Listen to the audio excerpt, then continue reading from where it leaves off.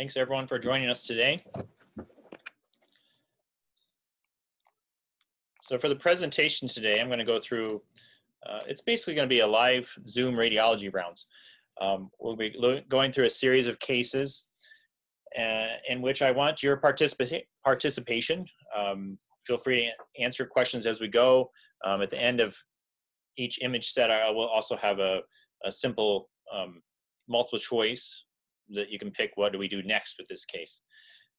I have a series of cases. We'll get through what we can today. If we run out of time, that's fine. If we run out of cases, I will do a little song and dance for you or something.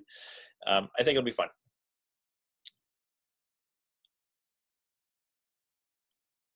So as Heidi said, I've been working with AERC for about the last 10 years in different formats. I've always really enjoyed it, and it's been fun to be part of an organization that's grown so much and is offering so much to the community. I was doing some quick calculations this morning, actually, over the last 10 years of working here and also working in the Twin Cities. When I first started working here, we were doing approximately 100 to 150 radiology reports and reviews on a monthly basis for the two hospitals. This year, between the three radiologists and myself, AERC caseload and also my local Twin Cities radiology consulting business, we're going to hit about 15,000 cases. So that really owes it all to you and your clients, and I appreciate your trust in us and providing services across the metro. This is a slide I have in almost all my presentations, and it's just a simple slide. And what I like to show about it is we all are looking immediately up in this, at the distal radius of this left side, and we can see this tremendous proliferative bone growth. It's destructive, it's proliferative, it's just in the radius, it doesn't cross the joint. We all immediately know this is a primary bone tumor, osteosarcoma. It's really simple. Yet at the same time, there's 1,000 words about it in Referral radiology. And that's why I love imaging so much, is that a simple image can immediately come to our, an answer can come to us immediately without having to do 1,000 words. So a picture is worth 1,000 words. I also think one of the really critical things, besides good positioning when you're looking at radiographs, is actually to your viewing environment. So Dr. Nevins and I and Dr. Peters are sitting in a dark room, lots of screens around us, and we're looking at all the structures really carefully. ER doctors are oftentimes in a more well-lit environment, but still they're able to pause and look at the images. And then surgeons are always superheroes and have awesome vision, and they can do things on an iPhone that the rest of us can't. They're also very good people, so I don't want to make any of the surgeons upset. But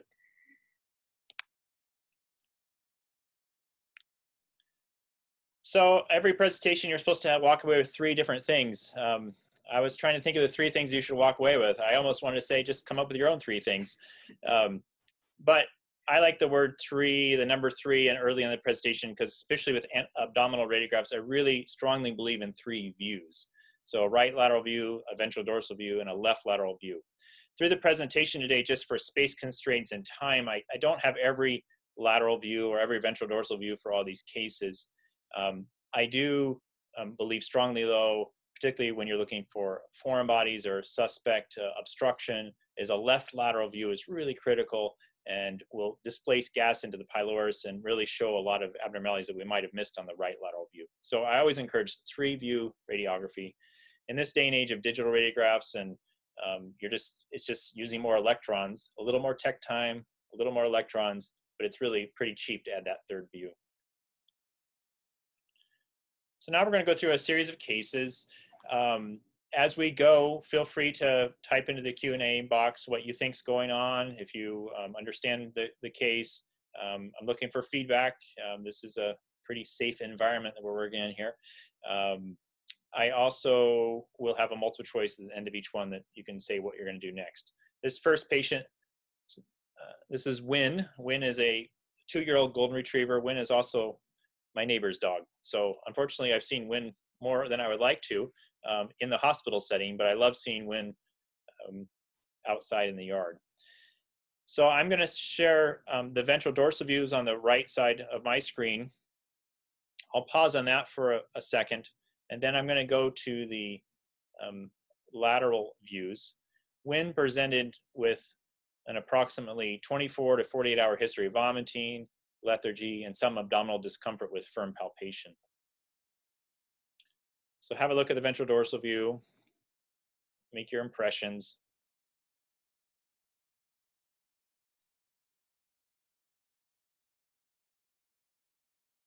I'm going to click to the lateral view now and let me know if you want to go back to the ventral dorsal view. Here's the right lateral view. Have a look.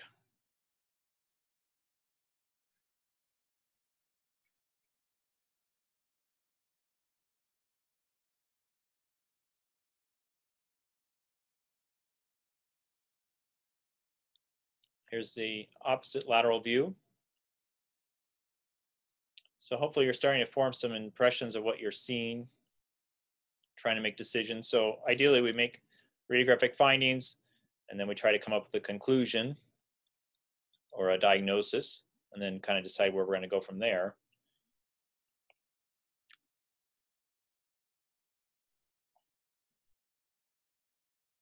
I'll just go back briefly to the ventral dorsal view.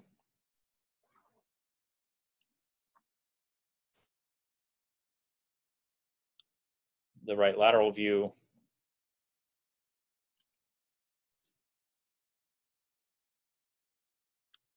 And the left lateral view. I've got one more image in this set. It's a little bit more of a close-up. We'll go to that next. Hopefully you're starting to formulate what you think you're going to do next with this case. There's from the right lateral view, a little bit more close-up area of the ventral abdomen. And as we go through these cases today, I have many of the cases that have both images of both radiographs in the same image, so we can just look at it all the same screen at once.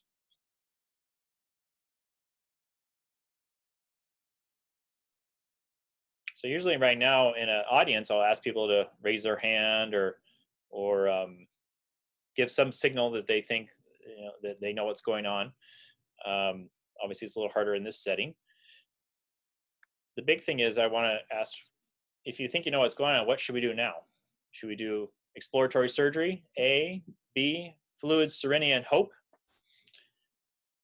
with repeat rad, C, abdominal ultrasound if it's available, do a scope, or ask a phone a friend?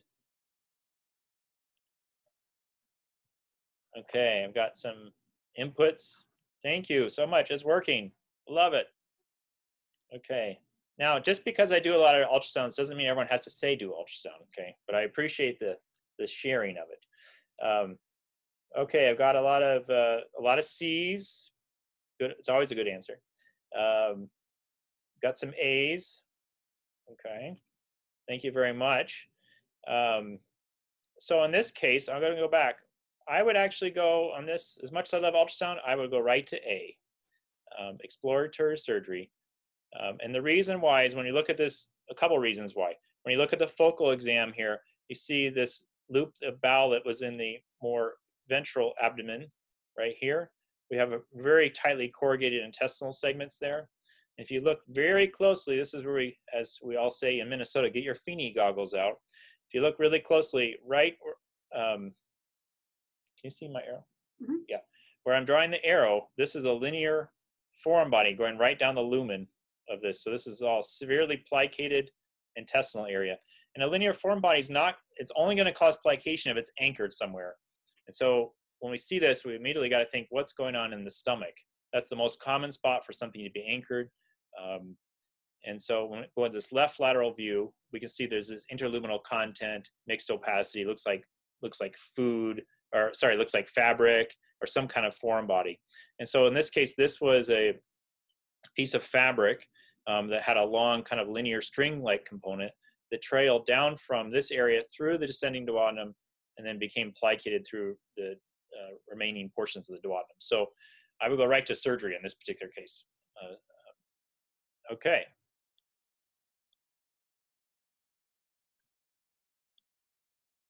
Okay, next case is, this is Leroy. Leroy came into AERC. This is actually a photo of Leroy. Curiously enough, I noticed that in our back kennel we have, this is where the staff was putting their bags that day. At this point in time, every cage is full of actually an animal, so now the staff put their stuff in a closet. So this was taken in the old days when AERC was a little slower. So Leroy came in, acute retching, gagging, vomiting. I have one x-ray. This is the right lateral view, what everyone's supposed to take. I think we all have kind of a lot of comfort here. I put this in just for, this is a classic acute abdominal thing. This is the classic, what we talk about, double bubble. We see a ridge between the gas-filled structure on the right, the cranial dorsal abdomen, and then the larger gas-filled body and fundus of the stomach. And so this is a classic acute gastric dilation of volvulus GDV. If you see this, we need to do stuff immediately. I think you guys all have seen those, and I just wanted you to have that in the acute abdominal talk. So classic double bubble. Okay, this must have been Leroy's cousin, because this is another Great Dane who presented with retching, vomiting. So we took radiographs, started the right lateral, because that's what all the ER people tell us to do for GDVs. So we start with the right lateral view, and we see a very large gas-filled stomach-like structure. I have several views of this next patient. Her name was Willa. So here's the right lateral view.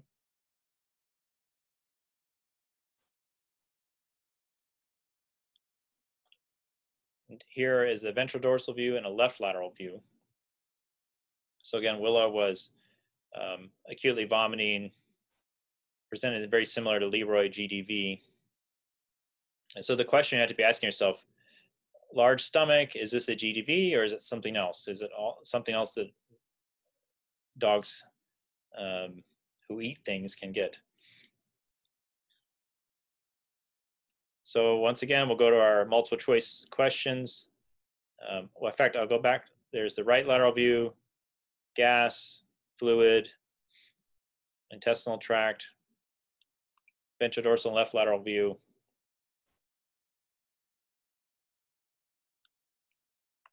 There's a left lateral view of the more caudal abdomen. Willa was big enough to go on multiple plates.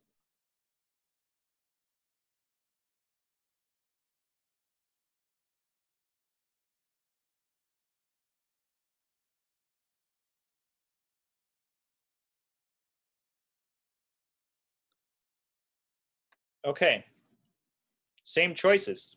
Let's see a lot of the same choices today. How do I just scroll up? Okay, so we're on the new ones now. I see lots of. Oh, no, not yet. Oh, sorry. They have to start answering. Oh, okay. Thank you for answering. Got it.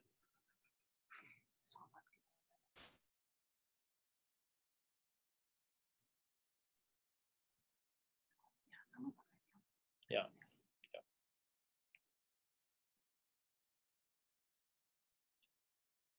I like that some people are very honest, that they want to say A, but they say first do C, do ultrasound, and then lean towards A. That's good. Got answers across the board here. I've got some for surgery, some for abdominal ultrasound, some for scoping. I think all these have value and merit. Fluids.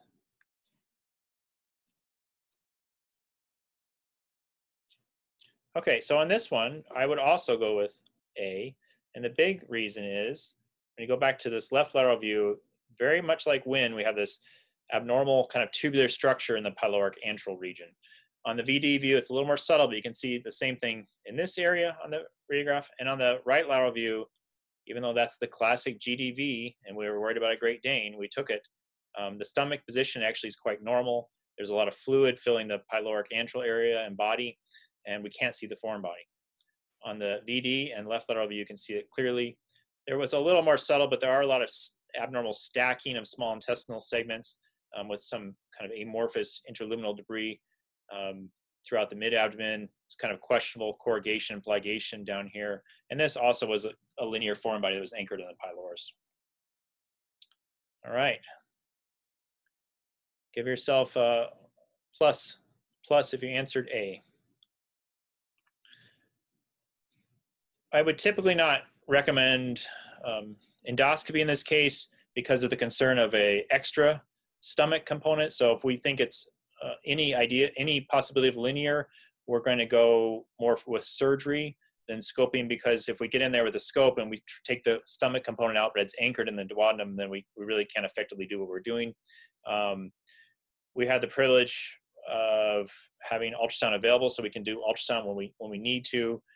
But oftentimes with just a left lateral view, we can decide if we need to do the ultrasound versus the exploratory surgery. All right, this is Junior. Junior presented, it's a 9-year-old, lethargic, vomiting and diarrhea for 24 hours. Both of Junior's views are on the same slide here.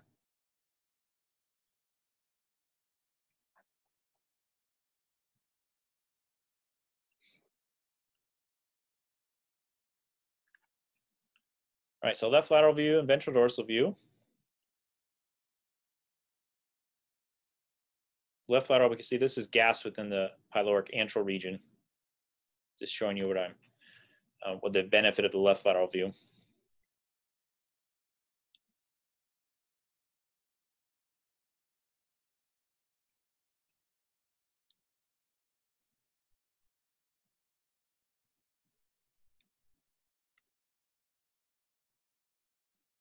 This is a good example. As a radiologist, I'll try to, in the report, I always say there's a little ventral spondylosis in the lumbar spine, even though it has no bearing whatsoever on this case.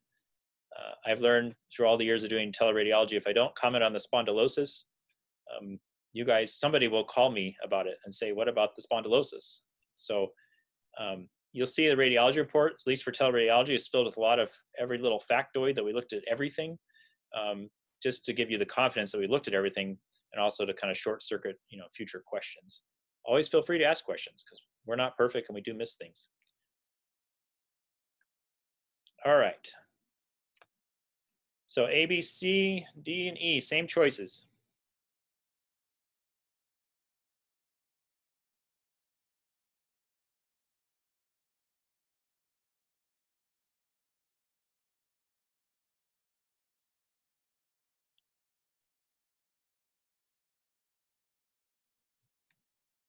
When I'm looking out for the screen, I'm actually looking at all your answers coming across. So that's where my eyes keep diverting.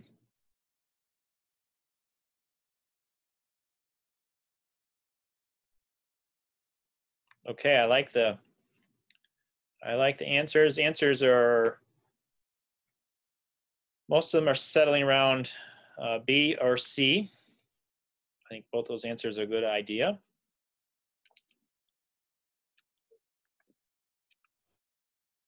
When I go back to these images, the striking thing that I see in these images is there's some mild distension of the stomach, some gas, and maybe a little bit of fluid. We're probably seeing the rugal folds up in this part of the stomach. The pylorus looks quite empty except for some gas and maybe a little fluid on the left lateral view. And then when I see the small intestines, initially they kind of grab my attention because I see all this fluid or thickening. But then I look at almost all these small intestines are very similar in diameter. There's slight variation in diameter thickness, but really quite similar. Even this descending colon, which is kind of thick and broad, is all fluid filled.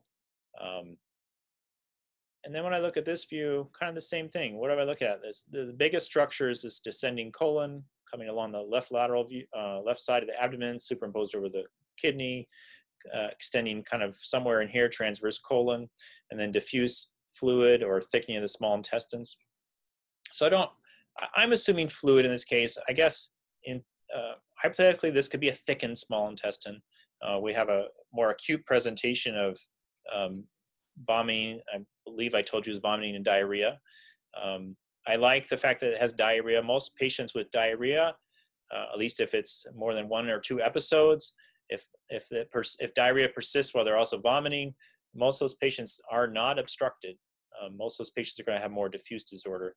We see diffuse small intestinal disease and colon fluid. So at this point, the working diagnosis is some kind of non-specific gastroenteritis or enterocolitis. This is going to be kind of give fluids, cystinuria, treat as a nonspecific gastroenteritis and see if it will improve. I think abdominal ultrasound is a very reasonable thing to do, especially if the patient is clinically depressed, lethargic, if the diarrhea and vomiting persist. Some of these patients will have really severe hemorrhagic gastroenteritis, can start having some complications of ulcerations. So if this is a patient that's not responding to typical therapy, ultrasound is a very good idea. Also lets you look at the intestinal wall thickness to see if there's actually more insidious infiltrative disease than just acute gastroenteritis. This particular patient ended up having eventually some bloody diarrhea, was diagnosed with hemorrhagic gastroenteritis, but treated successfully and medically managed. Okay, this is, sorry, I can't remember my name. I gotta look at my name, Sandy. Sandy is an 8-year-old, and she presented vomiting, anorexic, and slightly feverish, slightly febrile. Here's a ventral dorsal view.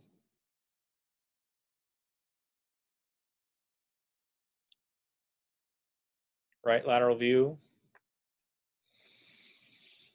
So I only have a ventral dorsal view and right lateral view for Sandy. Questions are gonna be we'll go back to the images. Oh, sorry, I lied, left lateral view.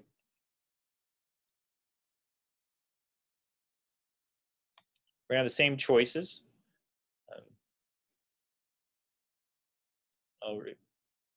The choices are gonna be exploratory surgeries A, B is fluids, C is ultrasound.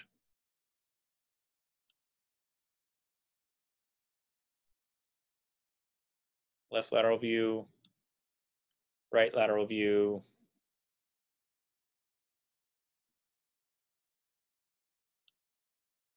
ventral dorsal view.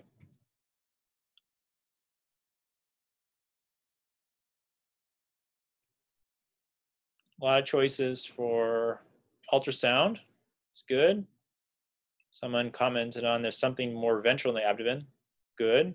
And yeah, always feel free to answer beyond the letter. If you see an actual finding that you're kind of curious about, I'm happy to respond to that.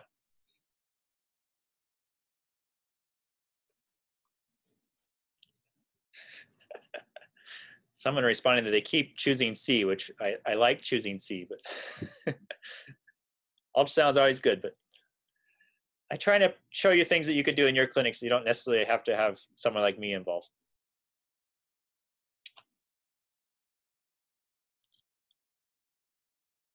So I wasn't trying to be sly. I add a little more information to Sandy. She's a 7-year-old kind of cockroach looking thing who's intact. So I don't know if that changes your viewpoint. She is a little bit of febrile. She hasn't had a heat cycle for a while. So when I look at this a little more critically, particularly when I go to the right lateral view, parts of this are the bladder, and parts of this are kind of an extra tubular structure back here. When you start looking at a lot of these tubular fluid-filled intestinal loops that are ventral to the colon, it starts to get a little more curious why all of what seems to be the small intestines and the GI tract have gas. And then you get, particularly back in the caudal quadrants, say on this right side, you start seeing this tubular fluid opacity. Then you also notice that she has large nipples. You start wondering, is this an intact dog? Because actually, initially, I didn't realize she was intact. You start looking through all the information, and it's like, oh boy, am I looking at a pyometra? So an ultrasound would be very useful in this setting. If you have one in your clinic, I would certainly encourage you to do an ultrasound. If you don't have an ultrasound and you continue working up with the suspicion that she may be a pyometra, and you start getting some really abnormal blood work, leukocytosis, feverish, if she's maybe has vaginal discharge or doesn't, and you don't have an ultrasound, I think it's also reasonable to consider exploratory surgery for this patient. Ultimately, she was ultrasounded. She had really complex, obvious pyometra and had surgery. All this gas is just kind of incidental. She either has aerophagia on the way into the hospital. Maybe there was a little bit of sort of a secondary ileus, but the primary problem was her pyometra. I haven't had an intern yet at the hospital get this one correct the first time. Okay, here's Rainey.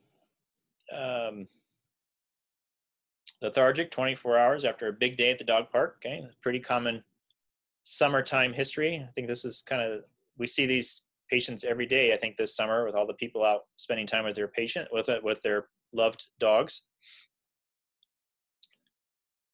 So right lateral and ventral dorsal views, these are the only views I have of Rainey.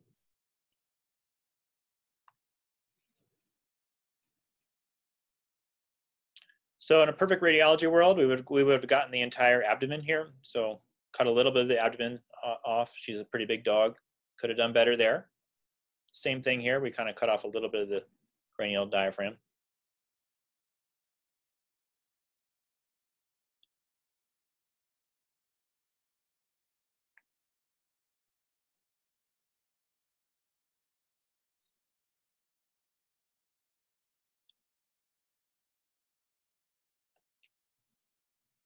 Going to have similar choices. I think we're all probably staring what's going on in the central abdomen here.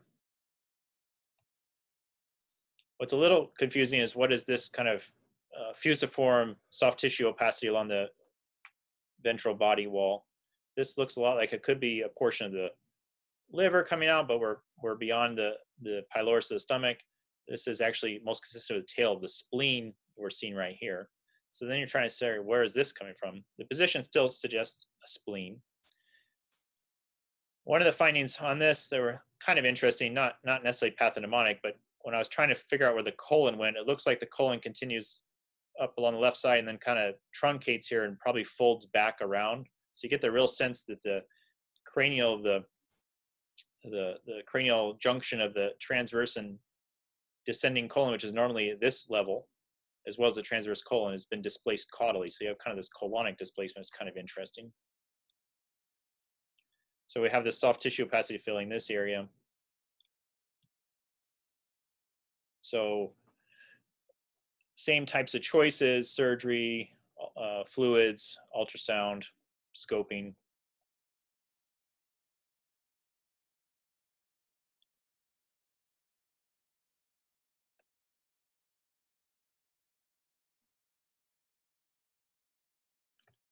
Yep, I agree with the assessments that are coming on here. Generally, if it's available, I'd start with ultrasound in this case. And I had to be honest, I don't know if I would, the ultrasound for me is not necessarily identifying exactly what this mass is, because I'm pretty confident this is going to be a mass of the spleen. The question more is the comorbidities or the presence of metastasis that we need to consider. So this is the kind of case you're probably seeing in your hospital, I'm assuming at least once a week. They're coming in, especially in summertime, with the labs and the Goldens and the German Shepherds and Rottweilers. Some of the things that are kind of challenging here, where ultrasound would be nice to know and help you guide some sampling. This is it's quite popular these days to do the fast scans. The reason to do fast scans is to look for presence of fluid. And if you look really closely in the falciform fat area, kind of ventral to the spleen, you start seeing these little wisps of like streaking fluid opacity. And this is a really subtle finding, but a really important finding for me when I'm looking for abdominal fluid. So these subtle areas of fluid streaking into the falciform fat are just really classic for a small amount of abdominal effusion. It's a little harder to tell sometimes when you're looking for like loss of serosa detail. It all looks hazy to everyone. To me, if the dog's big enough, it always looks hazy. But these little streaks are really important. On the ventral dorsal view, it can be a little more subtle, but you still get the same impression here. There's just a little bit of streakiness and haziness along the lateral parts of the abdomen. So those are things I look for. So probably the lethargy is associated with this mass is now bleeding. So this was a large splenic mass. Unfortunately, it was a hemangiosarcoma, and it had rupture, and that was fluid that was present. So ultrasound's very nice. Look for free fluid, look for liver metastases, identify the organ of origin. I had a friend who used to had a clinic in Florida, and we had grown up together in Iowa and working in my dad's veterinary clinic, which, we're very pragmatic Iowans. And so every time he'd send me radiographs and I'd say do an ultrasound, he just crossed the word out and wrote surgery in the report, because that's all he'd ever do. And that was pretty effective for him. So don't be afraid to do surgeries if you're game to try it, but an ultrasound would be nice.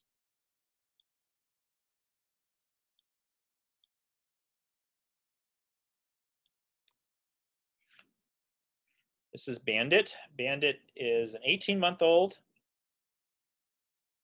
I think a boy. No, I'm drawing a blank. I'll have to cheat. Yep, he's a boy, Bandit. And he presented with kind of 4 to 6 episodes of vomiting this morning. So acute vomiting. Otherwise, he's a pretty happy, healthy dog, much like this picture.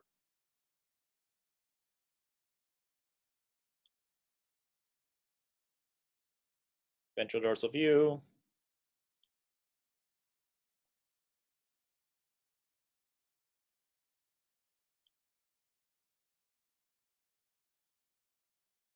Lateral view. That's not Bandit. Don't worry, that wasn't Bandit. This is Bandit's left lateral view. So once again, this is a really nice example where there's gas in the stomach, but also fills into the pyloric antrum. And if there was a foreign body here, we'd see it. This also shows the gas starting to come up and go in through the pylorus into the descending duodenum right here. So that's also very nice. At least there's nothing that we can see for sure in this initial portion of descending duodenum.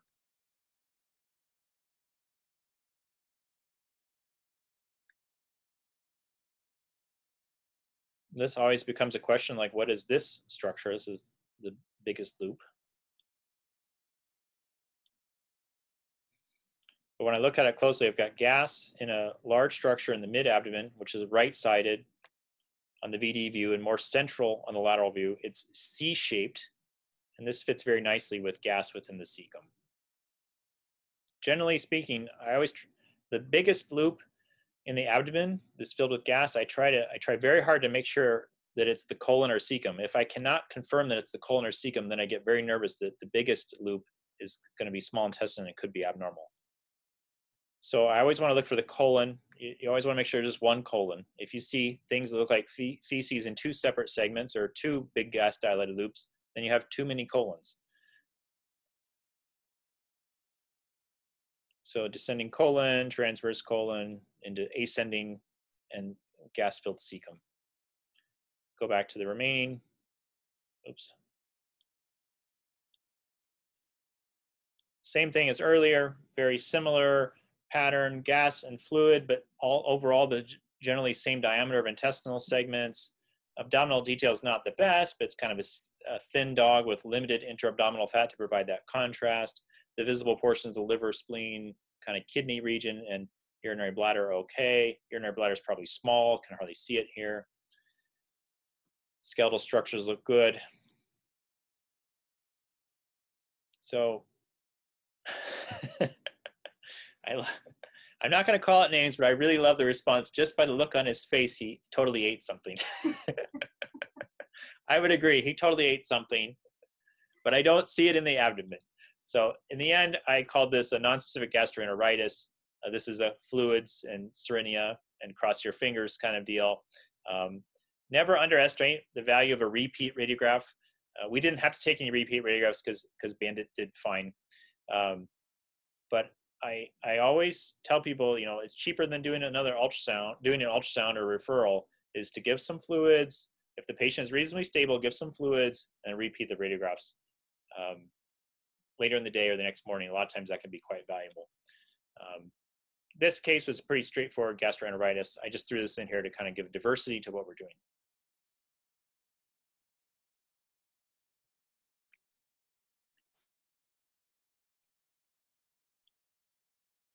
All right, this is Chico. Chico is an 11-month-old female spayed Chihuahua who's vomiting for, it was 3 to 4 days at this point, vomiting. Still wanted to try to eat something, but vomiting. I'm going to click go here. This is ultrasound in the mid-abdomen. We're seeing right here is this is the spleen for orientation.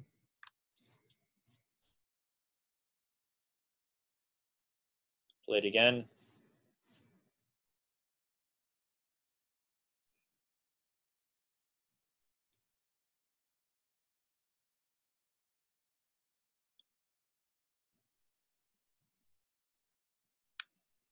So we're gonna have the same choices on this. I don't know how many of you have ultrasounds available in your practice, but this is, if you have it, this is kind of a classic use for it is to GI stuff. Most people are going to get ultrasounds and first start with fast scans and looking for fluid, large masses.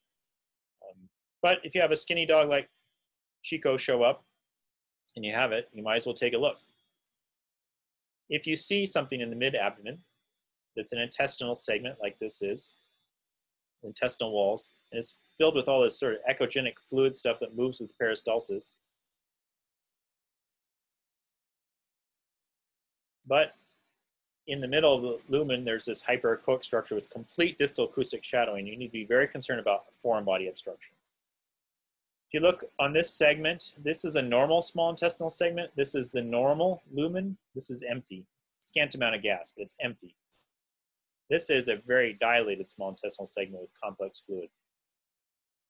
The hyperechoic interface in the GI tract is frequently gas. That's the most common reason for a hyperechoic interface. But there are two things about this that are really concerning for me for a foreign body rather than just a gas bubble. One is that it's black. There's complete distal acoustic shadowing below this structure, so it's complete dropout.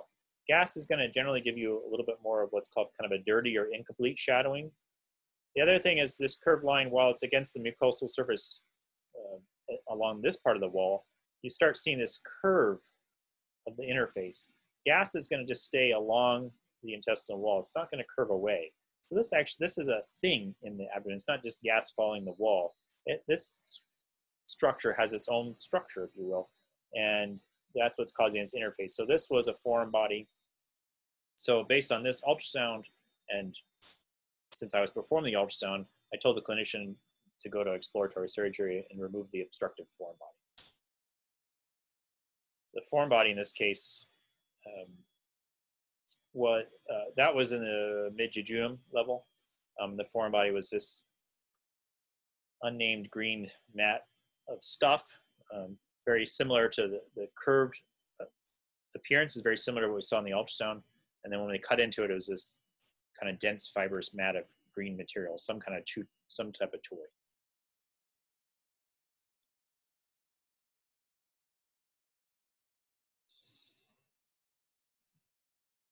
All right, so Sarah, I hope everyone's doing well. Do we have a little stretch here, mid-time stretch? Sarah is Cavalier, PUPD, hematuria, and plaquuria.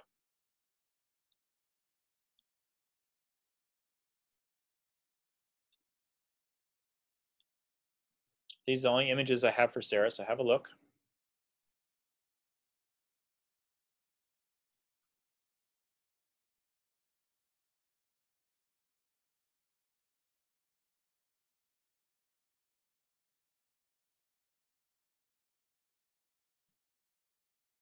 I'm going to see, I think I changed my choices up a little bit. Oh, no, same choices.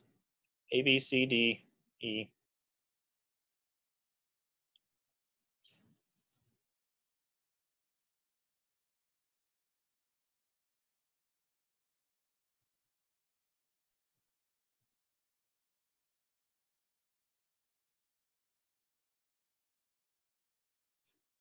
So just as you're kind of formulating your thoughts and thinking about this case, I would tell you I see at least two areas of interest or concern in the abdomen.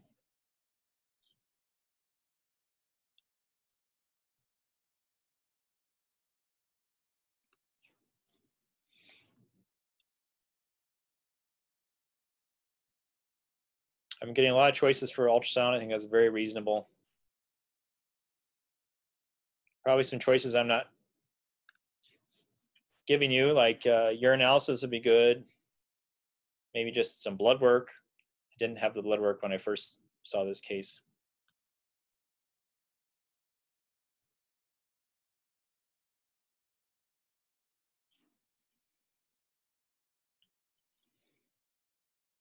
So this is going to be, there are two things in this abdomen, two of which you can see, and both these things I oftentimes will have radiographs sent to me because people pull this up and say, what is going on?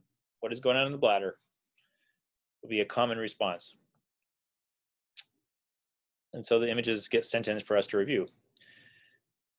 So there has been we haven't done a cysto, we haven't passed a catheter, we have not interfered with this bladder in any way. But when you look at it, it's full of gas at the periphery of the bladder. When you really start looking, the gas kind of follows the periphery in such a way you kind of wonder, where is that gas? Is it in the lumen or is it actually in the wall of the bladder? In this case, the gas is actually in the wall of the bladder.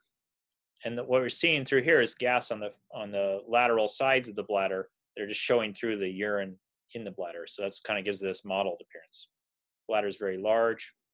The second finding in this case, which is probably irrelevant relative to the bladder, is in the cranial abdomen, superimposed over the liver, particularly kind of central to right side of the liver.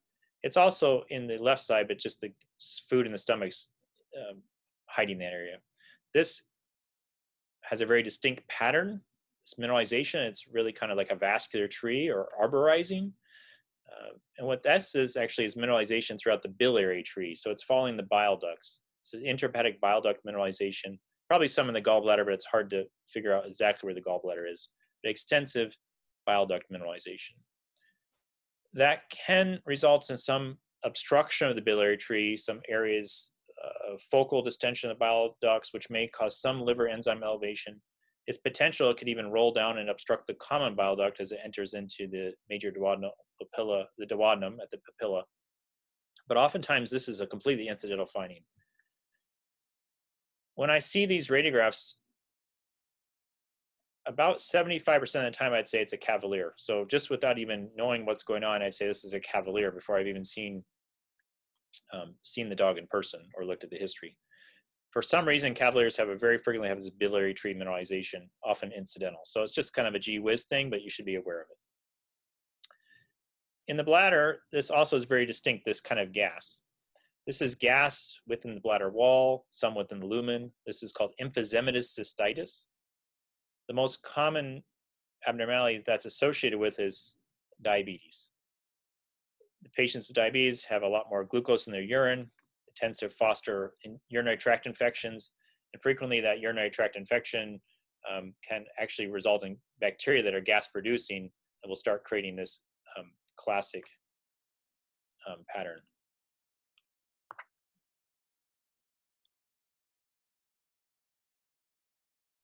Somebody just asked a question. I just missed it. I'm sorry. I'm not very talented. Ask again if you'd like.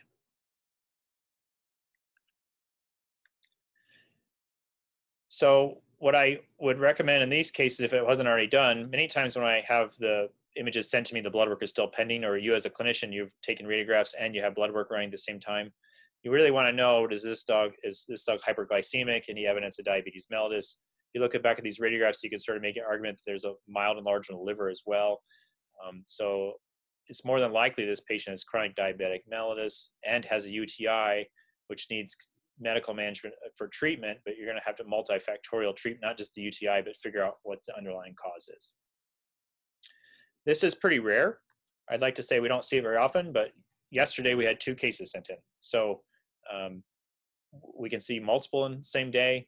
I would probably say we see on a radiographic referral, we probably see half a dozen of these a year, the emphysematous cystitis.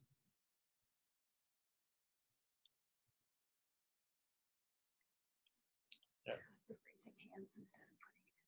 Oh, okay.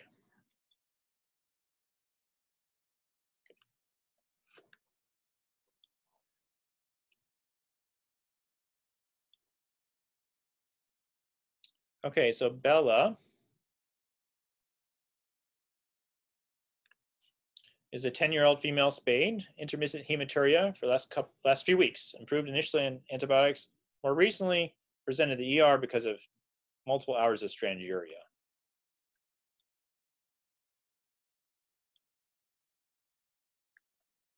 So right lateral and ventral dorsal views. These will be the only views I have today of Bella.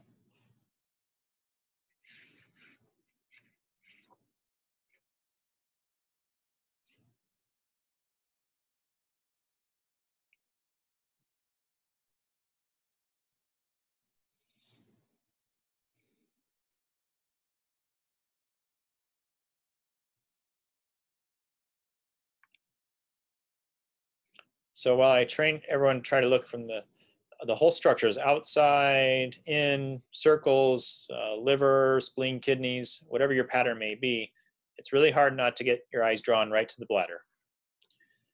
I think we can see the bladder stones there. So the simple answer is that she has cystitis and uroliths.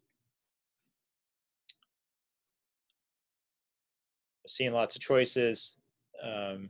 Similar choices here, ultrasound, surgery.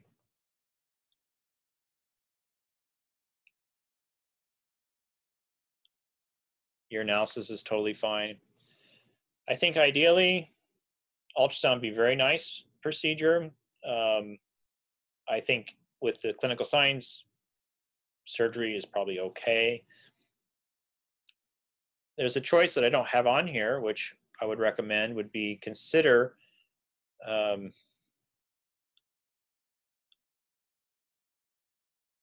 D, okay?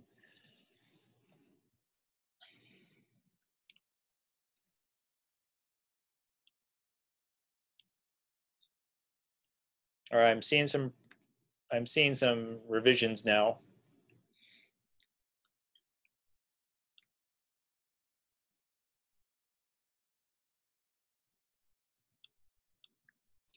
So this case obviously has bladder stones. We're worried about an infection.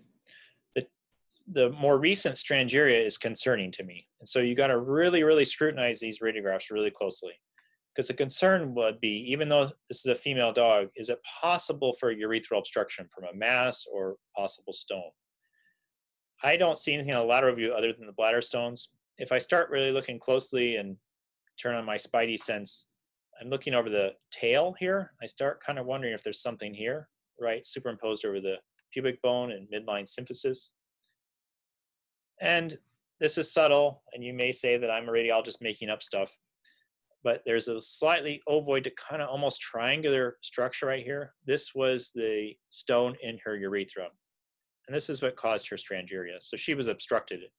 So if you can, I'd pass a catheter and retropulse the stone back to the bladder and then do a cystotomy.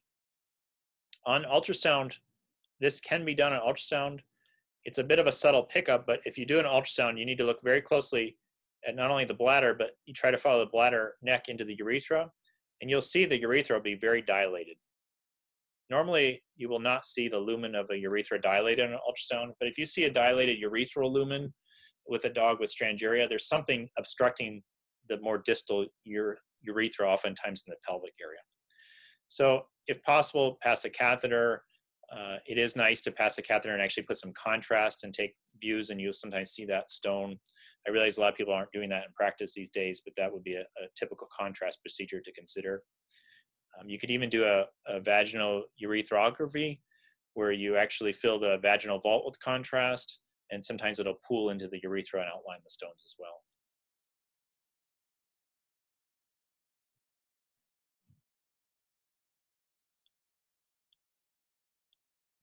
Okay, win again. So my neighbor's dog really likes to eat things. Vomiting for 36, 48 hours, decreased appetite. The picture's the same, but he has gotten a little older over the years.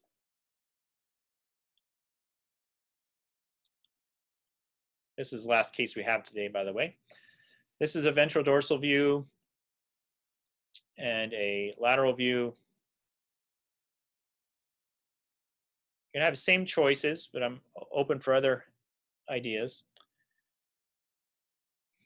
So we have this large mineral opacity structure in the abdomen. We got a couple different ways to go. We're getting a lot of choices: C, A, E.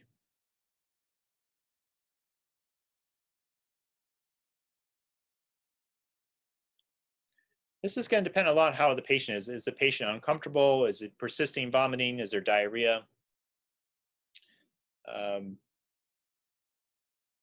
When was vomiting, was slightly uncomfortable with abdominal palpation, otherwise fairly bright and alert still. Fluid therapy was initiated, when kept vomiting.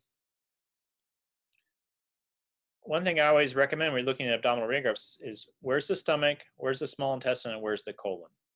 So right now I can see the descending colon with a small amount of gas and fecal content right through here. And then I really can't see the colon. Maybe this is transverse colon. Maybe this is fecal content. But this sure looks like it's in the colon. So I don't really want to go to surgery on a dog that's in the colon. Same time, Wynn's vomiting. So what's going on? Some very simple thing that you can do in the practice is get the patient back on the x-ray table, get your largest syringe, like your 60 cc catheter tip syringe, get a red rubber catheter, and inject 60 to 120 to 180 mils of room air into the rectum or the colon. So pass the catheter up into the colon, inject gas, and then what this will do will outline your colon. So then what you do is when you look after your colonogram, so we performed a pneumocolonogram on Wynn, filled the entire colon with gas. Now we're going to follow the descending colon up. It flexes a little bit here, then goes into the transverse colon, and then comes over here like it's going towards that rock, and then bends back, and actually ends down in here into the cecum and ascending colon. So this is now the colon's all dilated with gas, and the stone is not in the colon. So this is actually a stone that was in the ascending duodenum, causing at least a partial obstruction and needed surgery. So ultimately, surgery was performed and the rock was removed, and Wynn is back in the yard wagging his tail looking for more things to eat. But this is a really simple thing. It involves a red rubber catheter, room air, which is pretty cheap, and then another set of radiographs, and you can have an answer without having to worry all night about is the patient obstructed or not, should I do surgery or not, should I have someone do an ultrasound or not, should I refer it.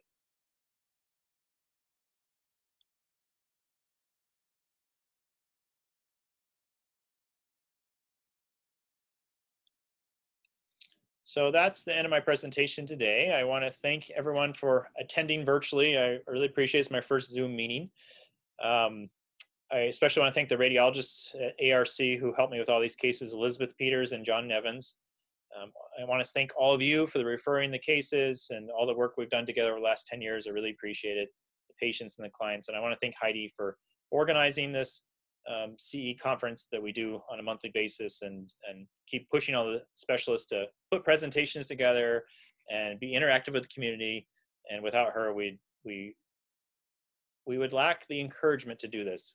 But we all really enjoy it once we get seated here in the chair and doing the work. So thank you, Heidi. You're welcome.